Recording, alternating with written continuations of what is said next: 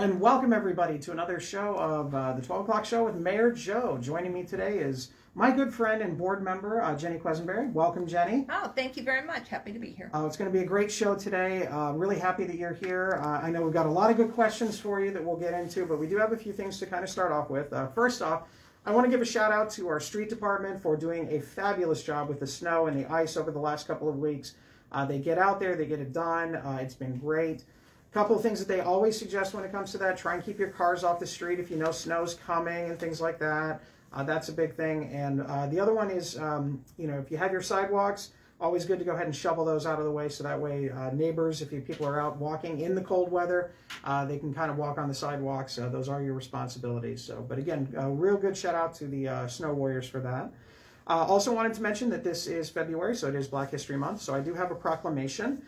In an effort to help council move along a little faster, I'm going to go ahead and do my proclamation here on the show today, declaring that February is Black History Month. So I'm going to go ahead and read this now. Whereas during Black History Month, we celebrate the many achievements and contributions made by African Americans to our economic, cultural, spiritual, and political development. And whereas in 1926, historian Carter G. Woodson established a week in February to celebrate Black history, which in 1975 was expanded to a month and changed to Black History Month by President Gerald Ford.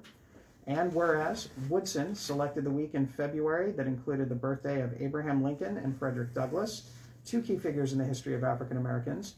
And whereas on February 3rd, 1870, the 15th Amendment was ratified, prohibiting the federal government in each state from denying a citizen the right to vote based on that citizen's race, color, or previous condition of servitude, giving African American men the right to vote across the nation. And whereas the observance of Black History Month calls our attention to the continued need to battle racism and build a society that lives up to its democratic ideals. And whereas the city of Reynoldsburg is proud to honor the history and contribution of African Americans in our community throughout our state and nation.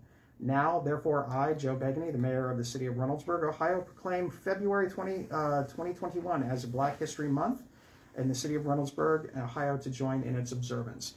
So a couple of quick notes on that. As you know, I used to be a teacher, and we would always discuss the idea of Black History Month. And I didn't necessarily run my classroom like that. I actually tried to include Black history in every single unit, because Black history is American history. It's not just relegated to a specific month, but it is good to highlight different achievements. So please keep an eye out on a number of different social media sites about the achievements of African Americans in the United States history. So congratulations for that proclamation. Do have one other announcement before we get to the good stuff. We do have a code enforcement town hall meeting. It will be via Zoom, and it's going to be on March 11th at 7 p.m. This is basically going to talk a little bit about what code enforcement is going to look like for 2021. I had a meeting with our great code enforcers yesterday to talk about things that we're going to be looking to do in the commercial areas, apartments, residential, things like that. So it's good to get that out there for the people to see exactly what they're going to be looking for and really understand what the process is. It's not just people driving around and saying, oh, I see that house doesn't have this or that. A lot of it is complaint driven. Sometimes it becomes like almost like a domino effect. You go to one location and say, this is something wrong with your place, and then the owner of the property says, well, what about this house? And then you go to that house, and then the next house, and the next house, and it just kind of moves from there, of neighbors kind of letting everybody know what they're doing with their property. But some things that we are definitely focused on. But we'll get to that in detail again on March 11th at 7 p.m. So now we turn it over to the reason why we're all here. Jeni Quesenberry, this is your 4th year on the Board of Education. Yes. And the last year has been really boring, right? Nothing big going on? Nothing at all. Very, very, very dull. So we'll go with a couple of questions that I have for you, and then take some audience questions that have been submitted prior to. Perfect. First thing, obviously COVID's going on. So what have you done? What has brought you joy that you've kind of enjoyed during this time? I think the biggie is being able to maintain the health of my family, and also some real quality time at home with my husband and our dogs. We don't see much of the family except on Zooms and things, but it's been nice just being able to relax. Okay. I'm right there with you. Are we still everything? Yeah, good? everything's good. Okay, just making sure. Now, as far as Reynoldsburg teachers and students, they've obviously been faced with a lot of different challenges. What are some of the highlights, how do you think they've handled it? How do you think things are going? Things like that. Being an educator as well, I think our teachers are doing the very best that they can do with the situation as it is. And what everybody needs to understand is I've not heard a single teacher, staff member, principal say, I wish we could do virtual all the time. Everybody wants children in school. Yeah. I think we're all in agreement that they need to be in school. But we also have to keep our students and families and staff safe. Now, Reynoldsburg recently was, I guess you could say, privileged to get the facility over at the field house for vaccinations for teachers. So that's been pretty good. Are board members eligible for those? Did they get you? Yes, they are. All right. Yes, okay. Mine is tomorrow. All right. Mine is tomorrow. So yes, I know there were some scheduling issues, but that is to be expected. Yeah, it's to be expected. So yeah, for us, it was really interesting. My wife was on trying to register for 7.5, 8 hours, something like that. Yes. Just a really quick, easy thing on a Yes. Sunday. But no, I know we're looking forward to it. I know we're trying to work with a couple of different partners. So when it comes to general public, those under the age of 65, that will have the opportunity to get those done. But apparently, that's one of the perks of being on the board. I'll miss that one. Yes. Now, looking forward, obviously, all school districts have their own challenges. Are there any, what are 3 challenges that you think the city of Reynoldsburg schools are going to be? What do you think those challenges Well, I might made be? notes for some of the questions that I knew were coming. I think one of the big ones, helping our community to understand that the decisions that are made are not as easy as somebody reading something on Facebook. There are issues, there's guidelines, there's laws, and we have to adhere to those when making the decisions that are made. Yeah. Another one is our infrastructure. We definitely need to look at some more space. We've got incoming citizens, our community is growing. And then let me see, our third one, racism. Racism is kind of showing itself in some emails that we've gotten. So we need to help our students to understand what is racism and how it's played a part in our country, but also helping our students and community in dealing with some of the racism that is showing up. It's unfortunate. I watched the last board meeting and heard board member Angela Abram, who'll be on the show in a couple of weeks, talking about that. And she had mentioned it to me before in some of the emails. And really, since Superintendent Brown was in office, he and I had talked a number of times about things that had come across. And obviously, unfortunately, racism is present. It's still here, even though we would like to think it is not. It is just showing itself in different ways. It's not, white only water fountains and things of that nature. It's a different thing that's there, but it still unfortunately is present. Well, I applaud you for taking that on and being a good example for our students in that regard, because I think, again, that's where we have to start. So now we got a couple of questions. Okay. These are some that were submitted on one of the Facebook posts, so I kind of pulled them all off. Okay.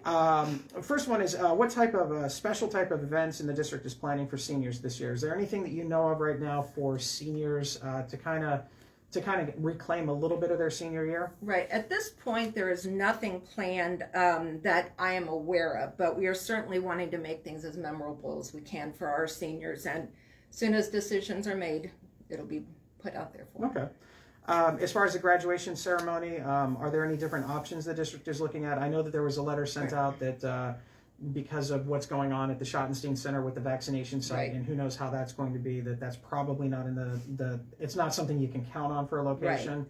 Well, so, we've reserved it, but it is very tentative. And again, we have our guidelines for mass gatherings.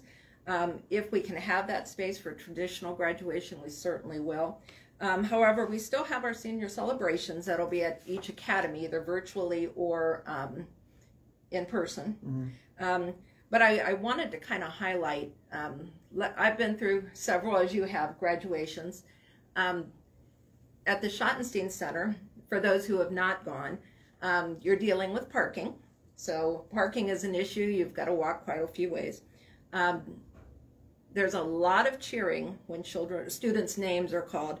So you will probably miss your child's name being called. An area that I'm concerned about is the waiting area for students are shoulder to shoulder. There is no social distancing at all in that area.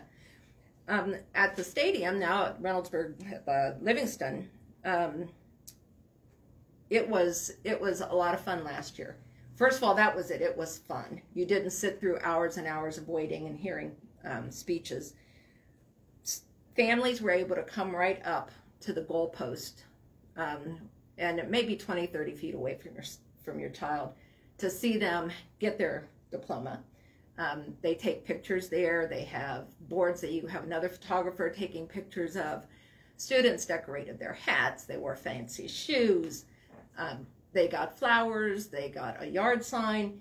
So we're doing as much as we can to make that celebration memorable for students and for families. And I really think this is more for the parents. Parents want this, and we want to give it, but we have to do it as safely as we can. Well, one thing that somebody mentioned at one point is that because they can have weddings, why can't we do this? And this is just my opinion. It is not based on any conversations with anyone.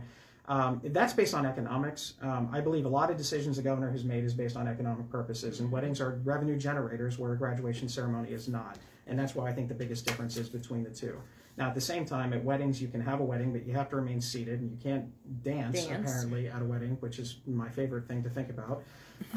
Little divine pictures looking at you saying you can't dance. But for those people that have never been in the Schottenstein Center, in where the kids are, it is as jam-packed an environment as well. And if you can imagine, even look back at some of the pictures of graduation ceremonies in the past, the area on the floor of the Schottenstein Center, it is certainly a very close-knit type of thing. This is not for my son in any way, shape, or form. Believe it or not, no, he would prefer the answer to be no, there's nothing. But a lot of people have asked, is there going to be a prom this year, or what would it look like if a prom were to happen? Right, and you've kind of hit part of that, is that we are still mandated, not only about the social distancing, but dancing certainly won't be social distancing. We do have be singing Footloose or something. We do have space reserved if those guidelines are lifted. However, we're also looking into the possibility of it being an outside prom. I know people aren't going to be real thrilled with that, but that makes it a little bit safer and still gives students that opportunity for a prom. And again, once we have things finalized, we'll pass that on. Yeah, because I know it's not an easy thing. Right. One other question that I got is as far as the process for early kindergarten admission. I know they have to go through a screening process. Can you tell me what that specifically is like, what that process is? Well, for kindergarten, the curriculum is really intense. Me being old and in kindergarten, it was more social. You learned how to play with others. It is not that way anymore. And students who are in a half-day program have to absorb all of these state standards in half of the amount of time where students who are in full-day kindergarten get. So many of our younger children, and educators, you might hear that referred to as summer babies, typically haven't developed those social skills that are necessary for kindergarten. And again, since play is not a priority in the curriculum, students have to really learn how to be a student and be socially ready to tackle all those challenges that comes with being a student. And academically, there is a huge difference between being smart and being school ready. So for people who have advanced 4-year-olds, we get that. The IQ test that is required is just one little metric piece to a lot of other things that we put together.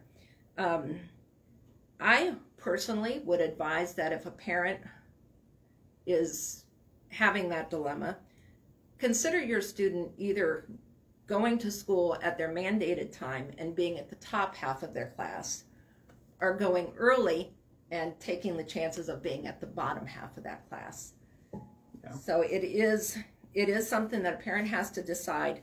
The IQ piece, though, is really an IQ in comparison to their age peers, not kindergarten. Mm-hmm. So if you've got a 4-year-old, that IQ is based on looking at other 4-year-olds, if that makes sense. Yeah. Not as 5- and 6-year-olds. Okay. Well, there's a huge difference. Any parent knows that there's a difference, and yes. I remember having kids that would come in much later in my life when it came into high school. That you had a different age variance between some of those, and you could tell certain kids were brought behind. I know there was one that was kept behind for athletic purposes. They wanted that extra year of eligibility. They redshirt. Yeah, yes. Which was an interesting kind of philosophy. I'd never run across that before. But No, there's a lot of things with that.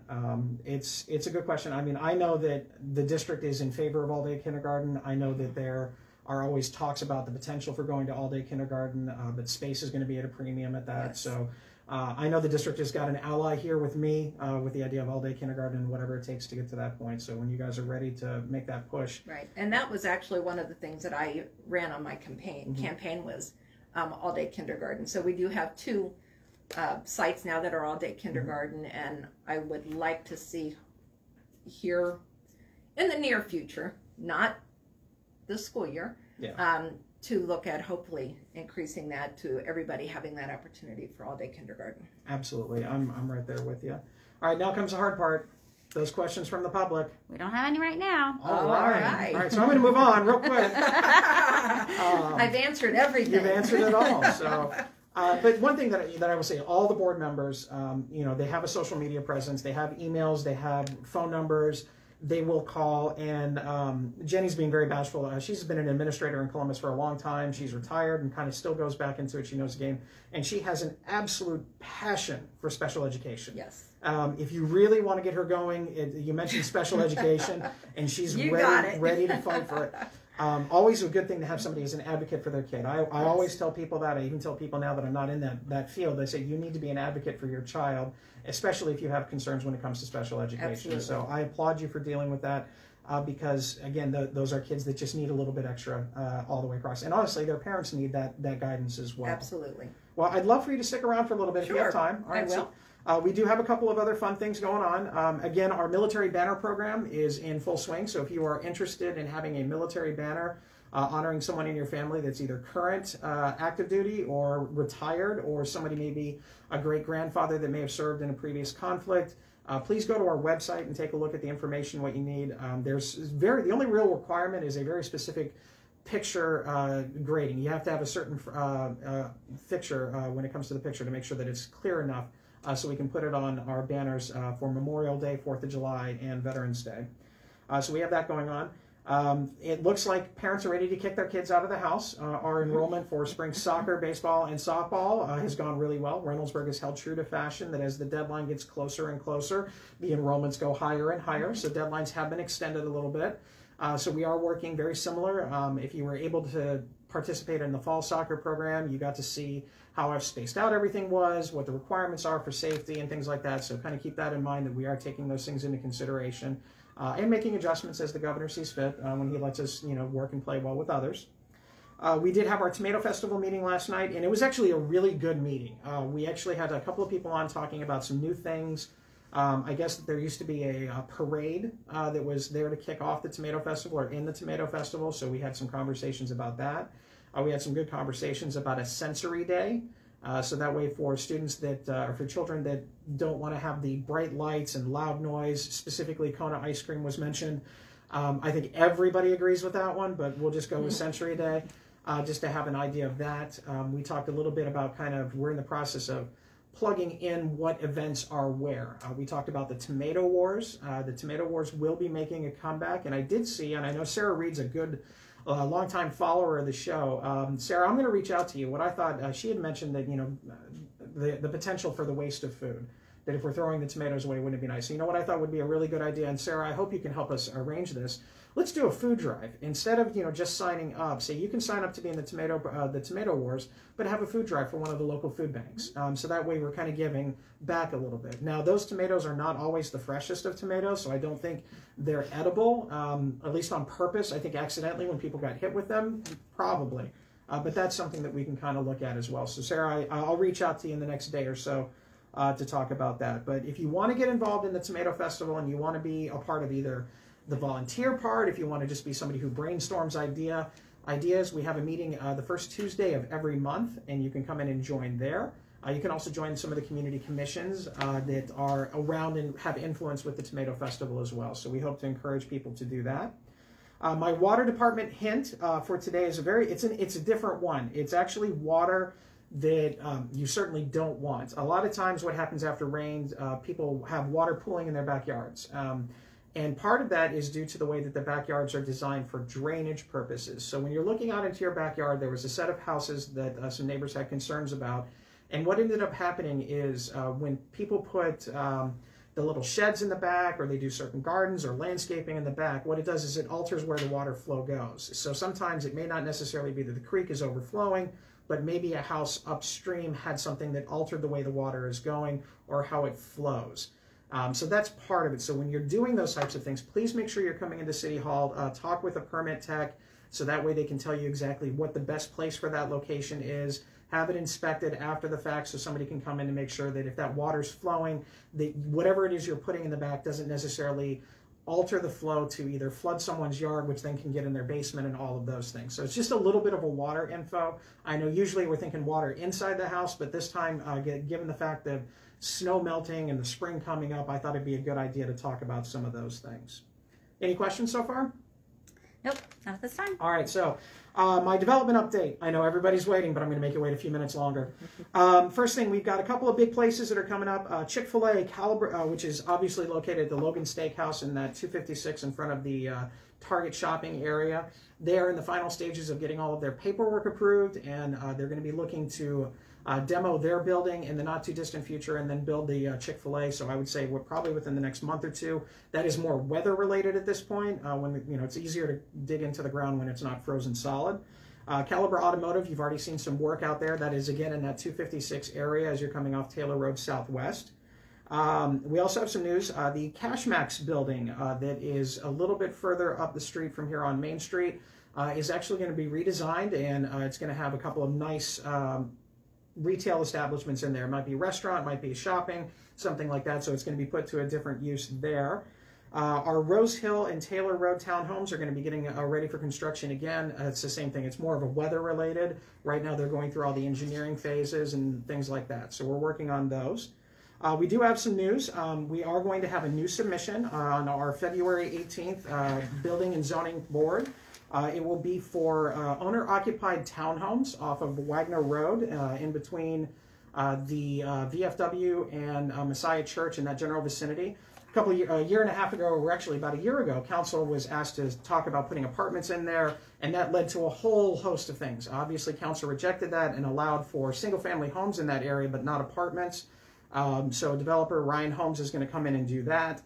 So they'll be in there, but that will also help kind of speed up the process for the Wagner Road development, which is making sure that we have bike paths and sidewalks up and down Wagner Road. So that'll be something here. So I'm going to show you a picture of it, of what these townhomes will look like. Again, a lot of brick front and things of that nature. They're going to be very similar to what you've seen on Rose Hill, except I think these are going to be the next price point higher. So if you have questions about that, you can go in. It's called the Wexford, so you can take a look at all the fun little diagrams. I think I did get a question from Michael on some of the development. What's going on behind Dairy Queen and Gingigo? As of right now, nothing.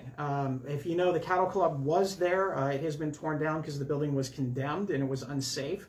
But nothing has been submitted to us. We've talked to the owner of the property, and there's no plans anytime soon. He's more concerned with some of those other areas, like the Cashmax that I was just talking about. That's kind of the focus area that he's looking at right now. Now, we also have something for Old Town. Somebody asked last week, conversation, you mentioned social media and getting news out there. Somebody had mentioned about East Broad Street in Old Town. What's it going to look like? So we've been finalizing plans and working with the property owners up and down Main Street between Davidson and Jackson to get it ready. So I'm going to show you what it looks like kind of now. These are a little bit fuzzy of pictures, but I can kind of get you an idea. So this is what it looks like right now. Now what we are going to do is we're going to, make things look a little bit prettier. So we're going to be adding in some more trees and shrubs to kind of break that out. We're going to be expanding the sidewalk a little bit to make it more pedestrian friendly. I believe we're going to have a new cigar shop at this location, so you have that there. But there's a lot of other things going on in that area, and this is just right in front of the Memorial Plaza parking lot at the corner of Lancaster and Main. So it's going to look a lot like this all the way down Main Street. To give you an idea. Now that construction is going to start probably in July. But once it is, trust me, if you're watching the show, you'll know. Yes, Main Street traffic is going to be horrible this year. It absolutely is, because we're going to be repaving everything. from boundary to boundary. It's going to be starting out basically around the Burlington Coat Factory, and it's going to keep all the way down on Main Street, all the way past Summit Road. So it's going to be a huge thing. So there's going to be a lot of people that are going to complain about traffic on Main Street and construction. We will do the best job as we can to notify what's going on. Believe me, a year from now, it'll be worth it. It'll be done. It'll be cleaned up. It'll be taken care of. The Ohio Department of Transportation is responsible for almost all of it. The only area that is not from the Ohio Department of Transportation is the area that we were just talking about between Davidson and Jackson for this year. And then we did get awarded the OPWC grant, the Ohio Public Works grants, for next year in 2022 to finish off the section of Main Street from Jackson to Wagner Road, which will play very well because we're hoping in 2023 we'll then move right into that Wagner Road area. Any questions? We did have a question come back in, and this was relating to, Jenny, what you were talking a little bit earlier about the enrollment program. It says, Kitty wants to know, the early enrollment paperwork says the IQ must be 115 or above, which is considered gifted. Why do early enrollment kids have to be gifted? Would they just need to be on the same level as other 5-year-olds? The IQ, from the way that I've understood it, that IQ score is that gifted with 4-year-olds. So it's their same age peers. So we're not, it wouldn't be what the students are in kindergarten. So those 5- and 6-year-olds already in kindergarten. It's that piece that it's with their same age peers. Perfect, thank you. Mm-hmm. All right. Now the moment you, no, just kidding. I'm going to go to one other thing. Beginning on February 8th, every city council meeting that is going to be virtual is now going to be featuring closed captions. So for those of us that know someone, or if you are hearing impaired, you will actually have closed captions for our virtual council meetings. So I just wanted to send that out to you. Major props to Molly Prasher, our clerk of council extraordinaire, who efforted this one, so that's good. All right, so now what everybody's been thinking about. Why do I have a big thing of fireworks right here? It's about patience. It's about waiting for that moment to arrive. So a number of months ago, Development Director Andrew Boucher and I met with an organization that is looking to move into Reynoldsburg. And it was a long, painstaking process in terms of convincing them that Reynoldsburg was the right location, that we had what they wanted. And after a long search and a lot of things, they decided that this organization is going to purchase the Kmart property. And now it becomes official. The Kmart property has been sold.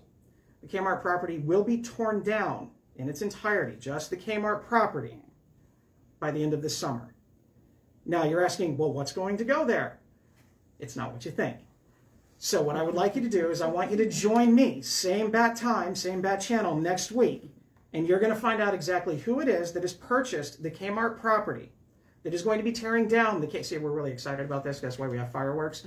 Who's going to be tearing that thing down, and what it means for the city of Reynoldsburg. We could not be more proud of the efforts of Director Boucher and really everybody at City Hall that put in to convince the organization that this was the right place for them. We were in heavy competition with a number of locations. It's going to be great for that area of Bryce Road. That whole thing is going to be redeveloped, but we'll get you into more details about what actually is going there. But finally, I feel like a big weight's been lifted on my shoulder. Finally, the Kmart's coming down on the corner of Bryce and Main Street. So that is going to come down towards the end of the summer. But tune in next week at 12 o'clock on Wednesday right here, where you will meet the organization that is purchasing it. We're going to talk about why they picked Reynoldsburg. We're going to talk about what's actually going there, because it's a large piece of land, so that it's not just one thing. It's going to be a lot of cool stuff that's going to be working out there. We're very excited about it. So again, kudos to everybody, especially Director Boucher, who has not yet had the chance to be appearing on this show because he's just too busy making deals, too busy trying to bring businesses in and doing some things. It's not always as fast as we want. Believe me, we would have loved to have had this beforehand. But we're really excited about this, and so it's going to be a great thing all the way around. So please join me again next week on February 10th, where we'll be talking about who's now in charge of that and what's going to happen to it. We will also have more news on development at my State of the City address on February 25th at 7 p.m. It will be Facebook. It'll be through kind of like a Zoom thing, so I can show you pretty pictures and a PowerPoint, because why not have a PowerPoint? But you got to see some of the things that we've been working on, where we're going, because we're really excited about a lot of things coming here. But with that, again, Jenny, thank you so much for coming in and taking your time to come out today, talking about it as a former school board member. I know it is not an easy thing, but I never had anything to deal with specifically like global pandemic. That was one thing that I missed on that one. So I do appreciate your efforts. I'm looking forward to the kids getting back into school. And you're right. I know you're doing all you can to make sure that this year's seniors can have the best, graduation, the best senior experience. And I know that hits you personally. So. It does, and my son does not care. He absolutely does not. But he'll be appreciative because his mom will be happy. Right. So, do we have any questions? Taking a look on a couple of questions before we sign off for the day. Oh, Jenny, they're going to keep coming for you. We That's got some all right. more questions for you. She says, any plans to return to 5-day per week this school year? That's really is. It is a very good question, and it really is still, we're looking at all those guidelines that the governor has put into place, and keeping, again, the students and the staff safe. We try to maintain at this point at 6 feet distance between students. So in the classrooms, you can imagine that cuts a classroom about in half when we have to keep 6 foot distance. So looking at all of that, that would certainly be our hope, but no promises on that. Yeah. And then Mr. Castro, he wants to know if you can summarize how it helps our community to bring in these new developments. In so many ways. One is going to be jobs. The amount of jobs that are there. The way things are working right now is the job force is very dependent upon transportation, and the more jobs that you can bring into the city of Reynoldsburg, the more opportunities you can give different members of the community to get a position with that company that they don't have to drive for. That's better for the environment, obviously, but it's also just better for a lot of people to provide those jobs. So that's part of it. The other part is obviously Bryce Road is a huge thing. Bryce Road is not what it used to be, and this is the first in a long line of steps combined with what we're doing with the new public library that will be in that same area, that we're going to try and redesign and redevelop that whole thing. We are also going to be continuing to advocate for some cooperation between the city of Columbus and the city of Reynoldsburg on how do we deal with issues that confront Bryce Road. I think our zoning plan does help with that because it makes the process easier for certain businesses to come in. But Steve, it's going to be a great thing all the way around because it's going to beautify the area. It's going to be one of the entryways into the city. And when you come in off of Main Street from 270, you're going to see an absolutely gorgeous facility that is going to be what puts Reynoldsburg back on the map because we are open for business. And I think it's going to be a lot of fun this next year. All right, any other questions? All right, so again, everybody, for closing remarks, again, I want everybody to stay safe and respectful, especially with everything that's going on out there. My wife did not take a picture of me putting about a half a dozen shopping carts away, so please make sure you put your shopping carts away when you go to the grocery store. It's not that hard. I know it's cold. You can do it. I believe in you. Other than that, have a wonderful rest of the day, and again, see you next week for our mystery guest.